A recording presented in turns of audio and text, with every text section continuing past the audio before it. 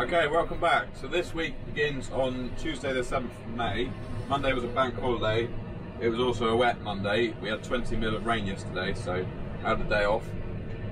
A quick introduction to the video. Tuesdays are crop walking day. The agronomists come round every fortnight on a Tuesday and check the crops for disease and weeds and just their general progress. The agronomists that come out are Emma and Anna from Crop Advisors, and I can't remember how well I explained it at the time, but we were using an end sensor on the leaf of the winter wheat to check the nitrogen levels, and it's connected to the app on the phone. You'll see it in a minute.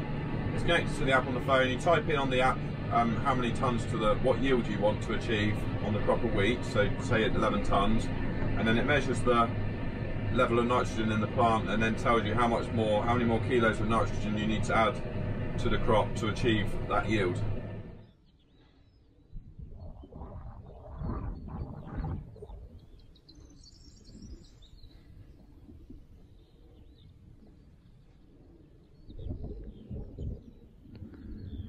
Should have brought the drone down here. And I think, no, be fine. It's got tall quick, hasn't it? I was like, oh, the crop, I really should have listened. The crop's shot up tall. I did think about bringing my waterproof trousers, and I thought, no, that'd be right. You know, I don't mind my legs, they'll dry. It's when my feet are really. I had wet feet all day yesterday, so you know, used to it. Do you want to explain what we're doing? No.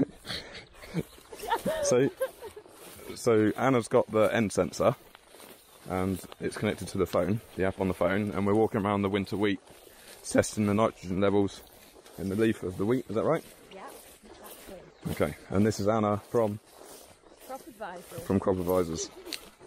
And Dad and Emma have gone that way. They're going to do the other end of the field.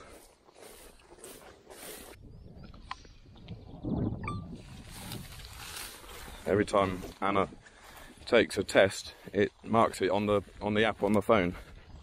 I'm walking in the tram line, just trying to keep my legs a bit dry. We're also looking for cleavers as well. We are looking out for weeds. We're on 16 out of 30. Will it give us a result when we get to the end then? Yeah, so it will tell you how many kilos then and by. Yeah.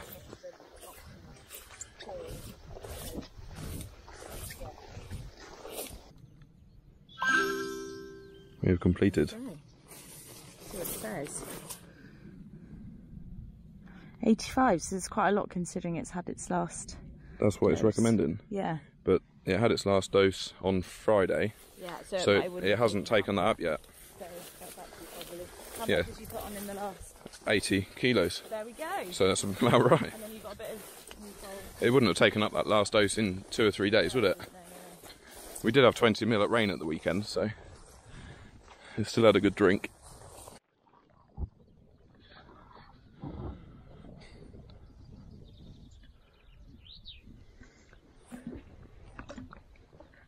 I wonder where they are then. Oh, they've gone over the road.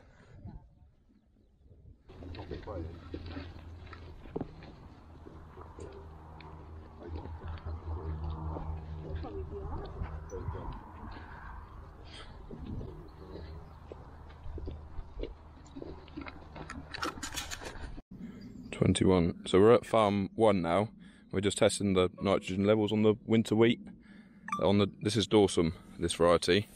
This crop isn't quite as advanced as the XD is what we looked at first, and it hasn't had its 3rd dose of nitrogen yet. So we'll see what the nitrogen levels are on it, and then see what it needs to have. We're on number 29. This is actually one of our worst fields of winter wheat. It's very patchy from the wet winter, and you can see on this satellite image all the orange bits are basically bare patches, so, and all the green bits are where there's actually still crop left. See what the results are. Oh, very little. So it only needs another 27 kilos. So what do you reckon it was the next? So it was 60? I think the next dose was recommended 60 kilos.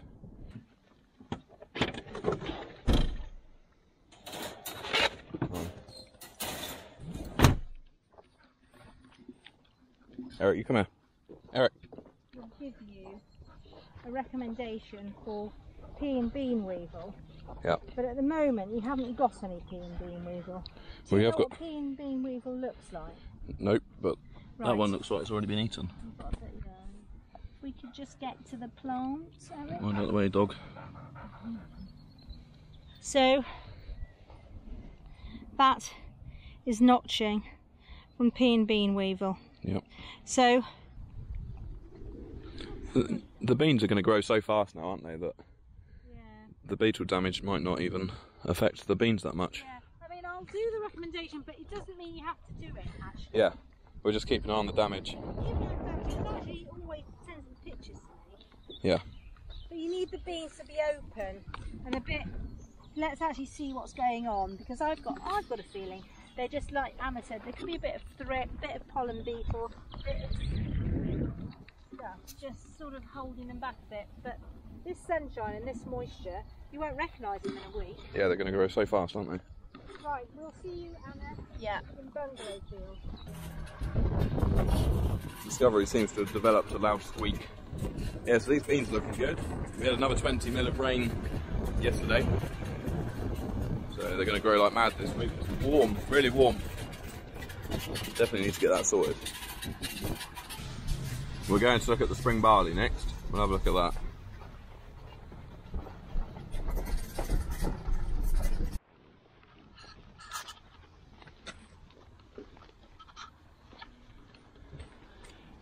You can actually see the water bubbling up out the ground there. Must be a water leak.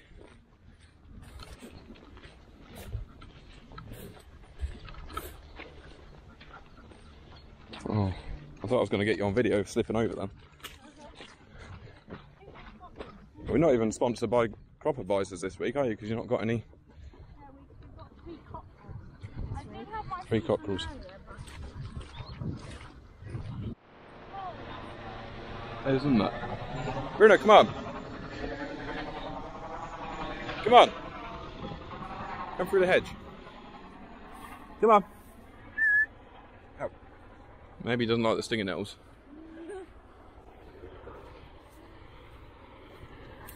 Come here then.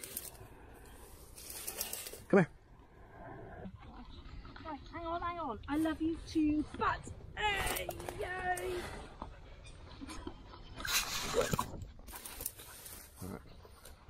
Thank you. No, Rob's not quite as agile as his dad. Yeah, Eric went through the hedge. Do you go to the gym next to the car park in winter? Pass him over. Okay, crop walking's done. Yeah, that was a big puddle there. I'm going home for some lunch because I'm starved and I need to get these boots off as well because my feet are sweating. Okay, it's Wednesday morning. It's, as you can see, it's very foggy, it's damp and foggy this morning. I've got lots of spraying and fertilising to do this week. So as it's foggy and damp, it's too damp to go spraying. So I've filled up with liquid N. We're going to put some fertiliser on some wheat. Stick around though, because in a bit I will show you the new drone what I've bought, and we'll fly it and see if we can get some video of spraying when the sun comes out. It's a perfect morning for it. Everything's so damp. The crop, you'd be soaked if you walked through it this morning. Too wet for spraying, or too damp for spraying anyway.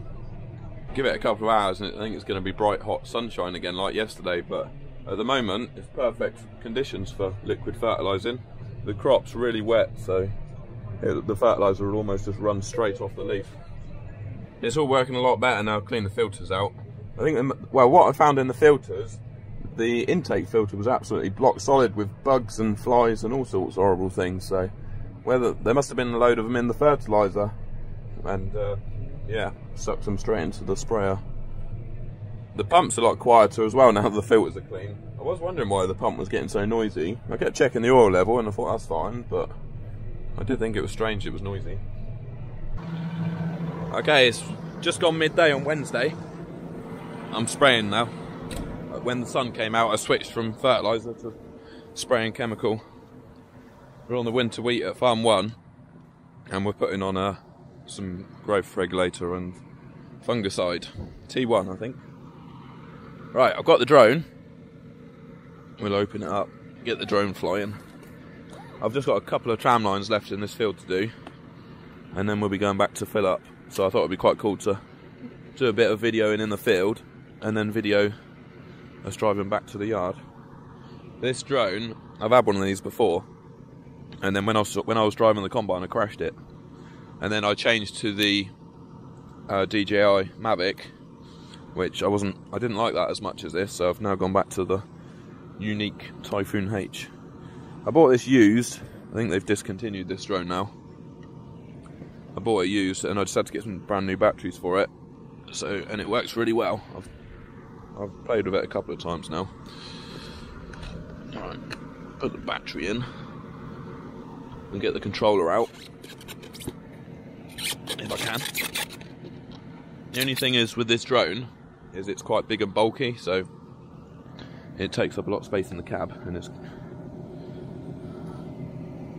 so we can get this controller going. Switch that on. We'll switch the drone on because it takes a few minutes for it all to connect and the camera to connect. Put the blades on.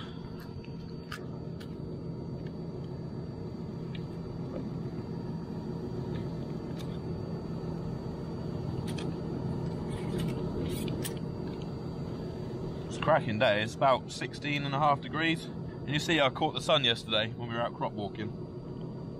Yeah, it's a lovely day. There's barely any wind at all, about 2 or 3 kilometre an hour winds. We've got to put all these blades on here.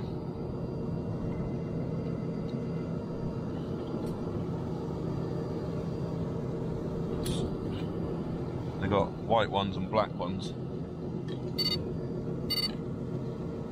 I'm guessing they're left-handed and right-handed. Right, that's that. I'll put this box away, chuck that in the cab.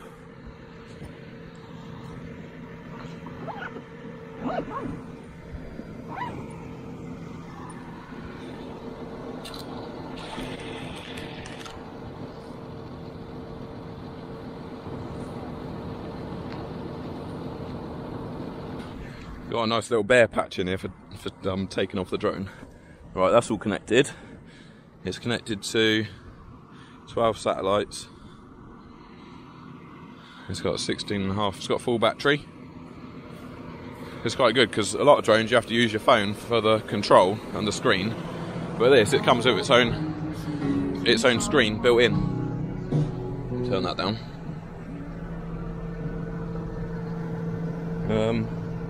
I expect you want to see it take off, don't you? Wait there. We'll go back out.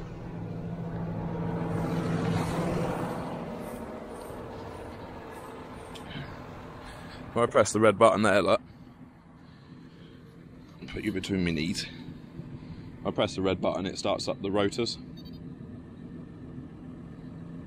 Nope. Why is it not working? Oh, it was because I had it switched to home mode. Right, now if I press the button, it will start up. Press this one. Oh, it's coming back down again. And then, can you see it? If I switch this switch, the legs fold up.